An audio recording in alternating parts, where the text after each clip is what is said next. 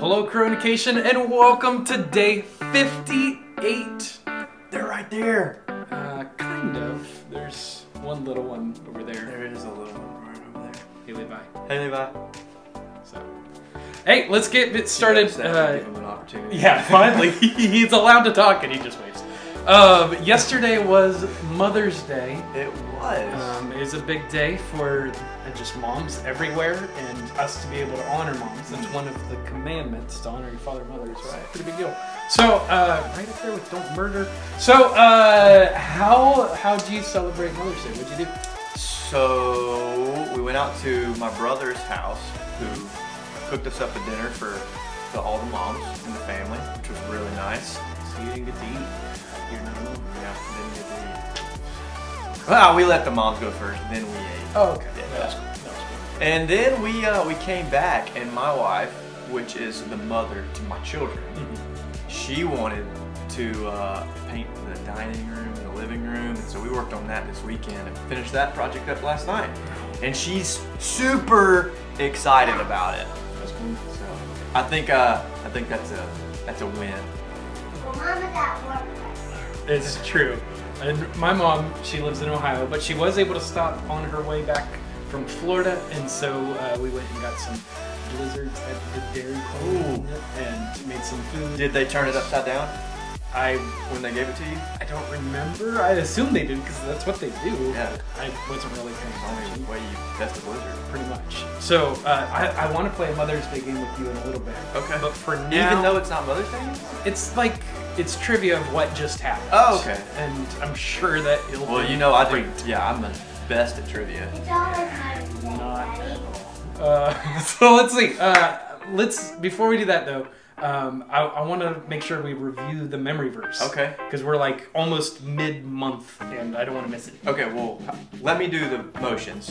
Okay. All right, and then you just repeat after me. Yeah, Okay. I'll just repeat after you. Huh? Yeah. Okay. All right. Let us. Let us. Actually, I did that wrong. Let us. That's later. That motion's later. So let us. I did it wrong. I was ahead of myself. You guys got to do this with us. Yeah. Otherwise, it's just me and Andrew being crazy. Okay, let's start over. Okay. Let us. Let us. Let us. Let us. There you go. Lettuce. I mean, let us. Not become tired, but yawn while you do it. Not become tired. No. Become tired. Let us not become tired of doing. You're going so fast. No, I've become tired of doing. Thumbs up, good. Thumbs up, good. Yeah. That's weird that the Bible would say thumbs up, good. Oh well, good. Just good. Okay. Of doing good. Good. At the right time. At the right time. At the right time. Right time. Ah, that's smart. Exactly. At the right time, The right we time. will gather. There's that motion. I just mixed them up. Yeah. Gather. We'll gather up a crop. Gather a crop. Okay. Gather up. Yep. Up a crop. Just a crop. Sorry. Just gather a crop. Yeah, gather a crop. Maybe like you're gathering corn or something. You've I don't never really picked corn before. This is not how you. Like you're hugging the corn. I I don't. pick Do corn. you gather any crops like this? Um. Well, that's what we're gonna pretend it is. Okay, so gather a crop. If we don't, Give give up. up. Yeah, just like whatever. Give up. Give up. All right, can we do that from the top real quick? Maybe. Yeah. All right. Let us Lettuce. not Become tired. of doing Of doing good good. at the right time. At the right time. At the right time, we will gather a crop. Gather a crop. If we don't, give up. Give up. And that is Galatians 6:9. Galatians 6:9. Okay, so there's something I want to do with this. Okay. Okay, so I want Should to I be scared? Because maybe because I might could actually win a game. It's a challenge. you're going to win Yeah. the game. First time in Coronacation history. Listen, but I really need somebody else to help me win, and I know that this guy likes to win. Okay. I challenge Chandler Woodard Oh. to send a video to us so that we can use it in Coronacation of him doing the memory verse. Okay? Oh. And I challenge you to challenge somebody, whoever's video that we get first. Ooh, that's a lot of pressure. Yeah, so if you pick So I could pick any kid any kid, or adult. sure, why not? I'm going with the kid. Yeah. Because they're going to do better. They'll nag their parents until they get the video. Don't let me down. No, you gotta beat his person. Chandler, do not let me down. No. Chandler, take your time. You got all kinds of time. Procrastinate. Gabby, Cole, you and Tyler make a great video. Send it in pronto. Chandler, do it first. No. Take your time, Chandler. So we're just gonna see who wins. Yeah, so Yeah, we will win. I'm picking Gabby, and she's not gonna let me down. Right? so we're gonna like timestamp this thing, right? Yeah, we'll send it out today. All right. Well, we need to jump into a message from Mr. Matt Clotfelter. Thank you for sending this in. It's a really encouraging one that I needed to hear. And then you will lose your first game of the day, and hopefully your second one in a little bit. Thank you, Gabby. See ya. Hey 456 kids, this is Mr. Matt. I've missed getting to spend time with you over these last few weeks. So this has been a unique time. I've been using that word a lot recently. Unique is defined as being the only one of its kind, unlike anything else.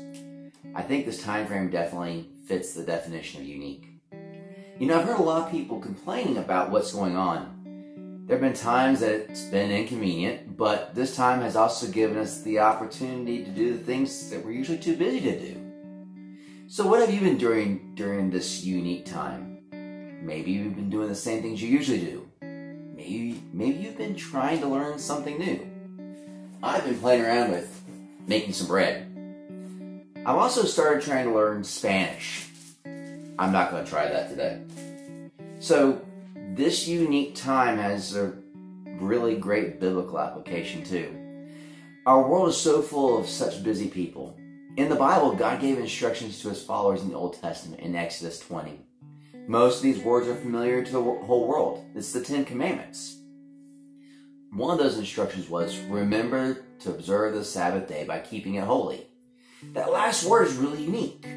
The word holy means to dedicate something to God for a religious purpose or to make it sacred. See, the Israelites weren't allowed to do anything on the Sabbath or the seventh day of the week. We even see God taking a rest on the seventh day when he created the world.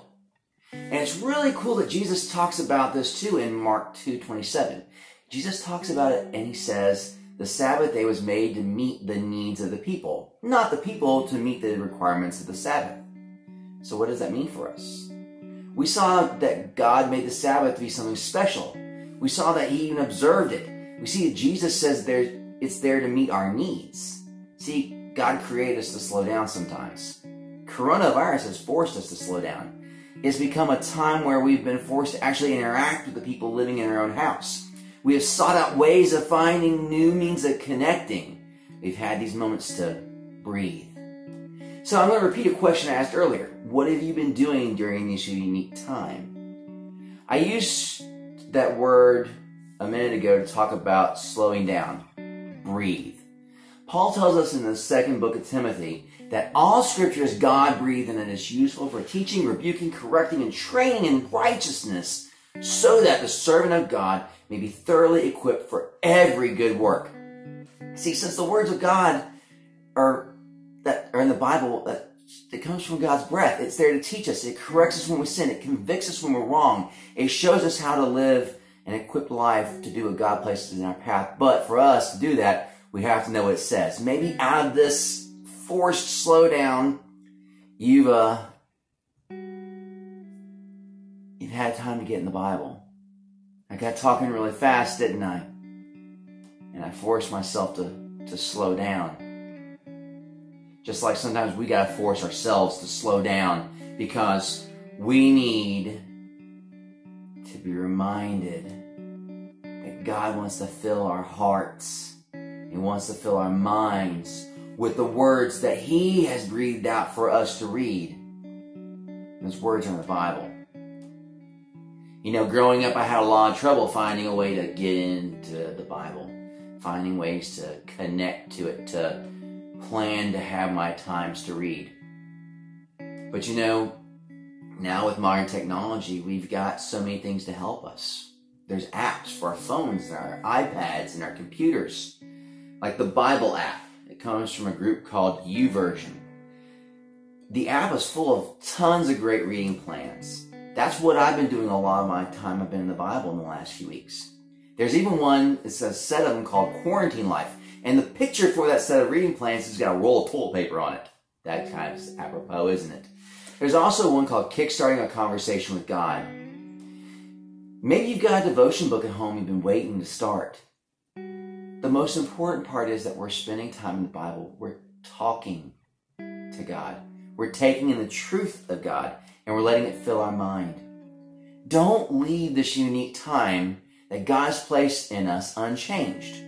What influence could you have on the world because you were forced to slow down and you chose to spend some of that slowing down time better developing your relationship with Jesus? Before I finish talking to you, I wanted to pray. I wanted to tell Jesus how thankful I am for you guys. Well, can you just pray with me for just a second? God, thank you. Thank you that you love us.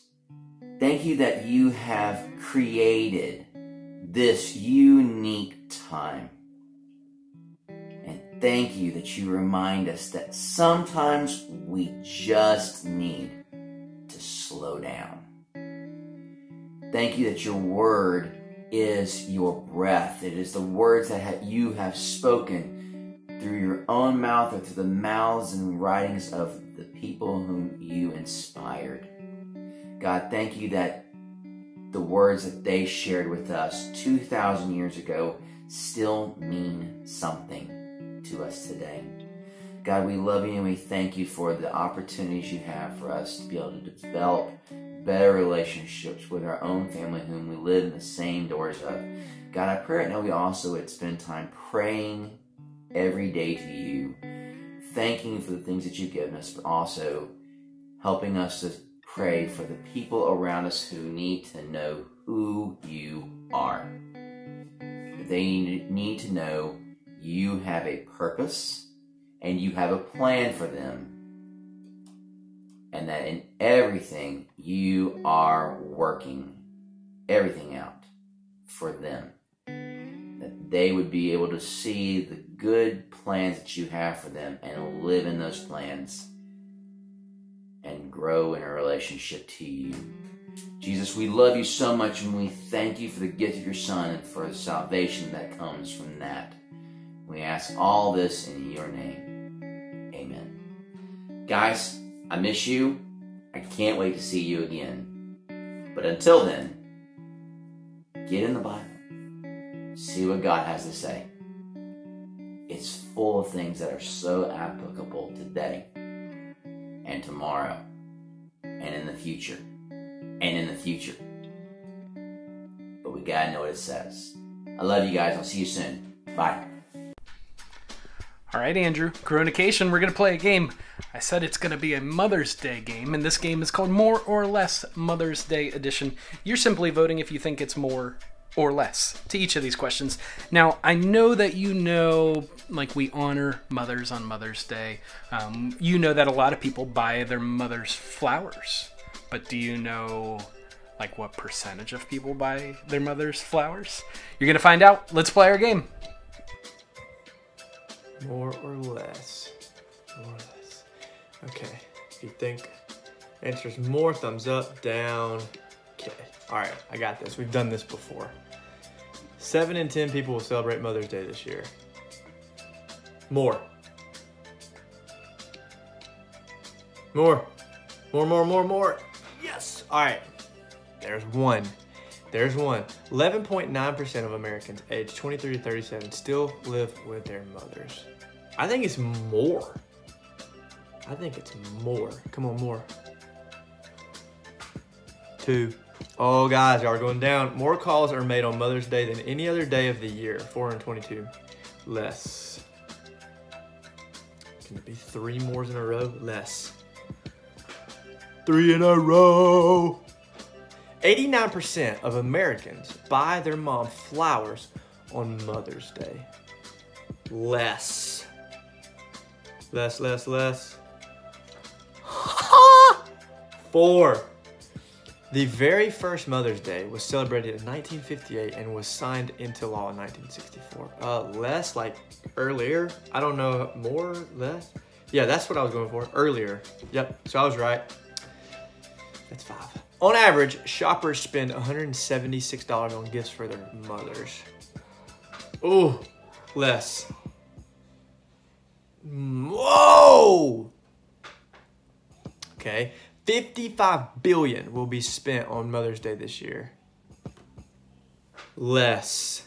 That's a lot of money. That is a whole bunch of money. Good job. Good job, Andrew.